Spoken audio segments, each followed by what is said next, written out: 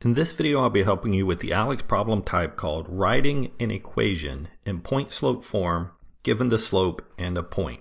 So we recall that the point-slope form is y minus y sub 1 equals m times x minus x sub 1, where m is the slope, x1 is the x value of the point, and y1 is the y value of the point.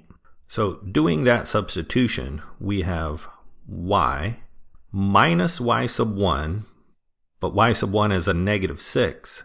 So I'm going to write that as a plus 6 equals m, which here is a negative 5/4 times x minus x sub 1. But again here, our x sub 1 is a negative 4, so it's minus a negative 4, or plus 4. And since we were asked to write the equation in point-slope form, that's the form that we have written.